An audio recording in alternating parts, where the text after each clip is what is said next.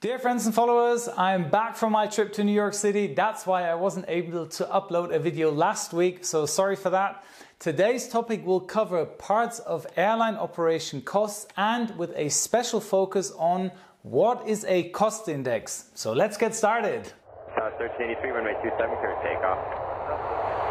United 1538, number 327 minus way. This video is sponsored by Audible. Go to www.audible.com/CaptainJoe or click the link in the description box below to get an exclusive 30-day free trial and a book of your choice for free. For example, I would recommend The Highest Duty by Captain Sullenberger or other aviation related books. Now, as we're going to explain the cost index in a moment, we first need to take a look at some airline operation costs which are a defining part of the cost index.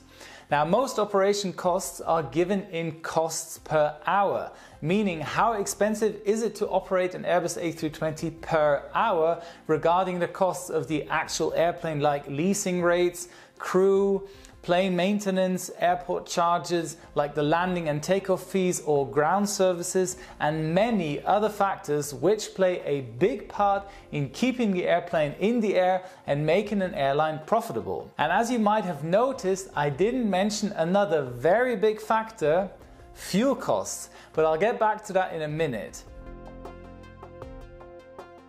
Now, the cost index value ranges from 0 to 999. To get the cost index, you need to divide the flying costs by the fuel costs per hour. Now, let me give you an example.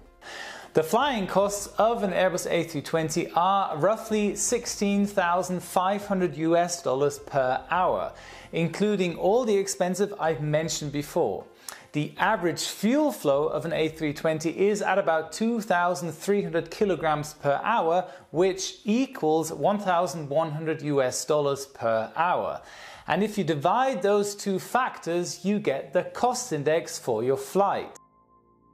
Now, the flying costs don't vary that much. The leasing rates are pretty fixed over the years, so is the salary of the crew, and the maintenance schedules are fairly repetitive too. But the airport costs can differ a lot.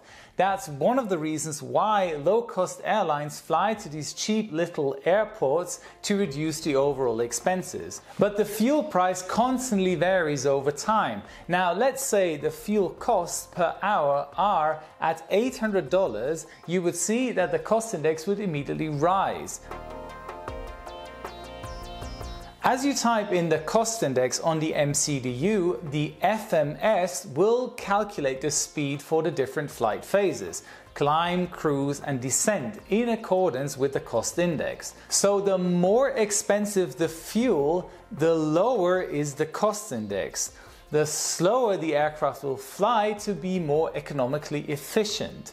The higher the cost index, the faster the plane will fly due to the fact that the fuel is cheap.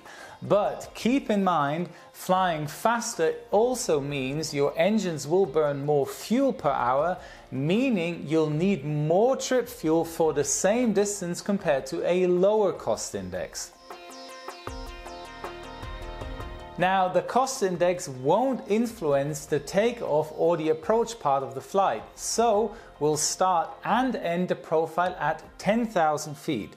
Given the fact that a lot of airlines have speed restrictions below 10,000 feet, so the cost index is negligible. Using a lower cost index, the aircraft will fly at a reasonable low speed, resulting in a higher climb rate due to the excessive engine thrust. At the same time, it will recommend to fly at higher levels, resulting in a lower fuel burn and at slower speeds. The higher cost index will recommend a lower level, which will result in higher speeds, obviously at a higher fuel burn. As you are flying faster, most of the engine's thrust is used to maintain the high speed, resulting in a lower pitch attitude, giving you a lower climb rate. As you start your descent with the lower cost index, your top of descent point is fairly early as you are descending at a lower speed, resulting in a lower descent rate. The average descent rate would be at about 1,500 feet per minute. Using the high cost index will lead to a relatively late top of descent, resulting in a high descent rate and speed. As the cost index can either lengthen or shorten the flight time, it is very efficient on flights which are longer than 2 or more hours, depending on the current fuel price, etc. On shorter domestic flights, a high cost index will reduce the flight time by only 1 to 6 minutes, which in my opinion is not very efficient. But sometimes your company will send you a message stating that you should increase the cost index to reduce delays if you have passengers on board with connecting flights or other reasons. So as you can see, the cost index is the sweet balance between flight operational costs, current fuel prices and the flight time. If you are wanting to become an airline pilot, this is also a common question during the airline assessment, so save this video in your playlist. I hope you enjoyed this video about the cost index. Make sure to perform a touch and go at my Instagram account, the link is in the description below, and subscribe to my channel so you won't miss out upcoming videos.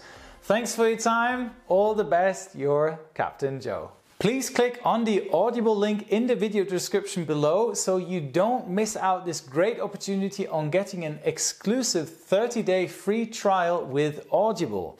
They are the leading provider of premium spoken audiobooks and other audio products. I've been an Audible user for quite some time now, and I am amazed at their huge variety of audiobooks which you can easily download onto your smartphone, iPad or other mobile devices. I use it when I'm on a preceding flight or driving to work.